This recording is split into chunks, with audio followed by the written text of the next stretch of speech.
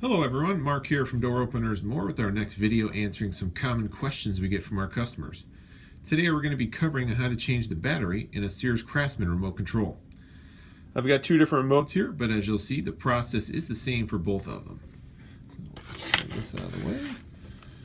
First off, we're going to remove the visor clip from the unit. Use that to pop it apart. Now we've exposed the battery there. These units do use a CR2032 coin style battery, so you can pick those up at any hardware store, battery store, or even our website, dooropenersandmore.com. Now we'll take the old unit out. Notice the writing on here that says plus side down, friendly reminder for the new battery. So we'll go ahead and insert that in. Grab our case, put the pieces back together, give it a little push.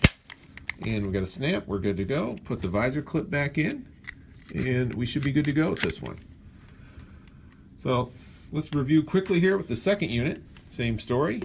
We'll take the visor clip out, use that to pop it apart. There's our battery. Take it out, grab the new one, insert it with the plus side down. Put our pieces back together.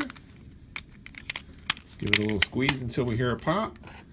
And then put our clip back in, and we are all set. Thanks for watching this short video, and as always, please hit the like button, let us know this helped you out, and feel free to subscribe to the channel as we'll be adding more videos like this over the coming weeks.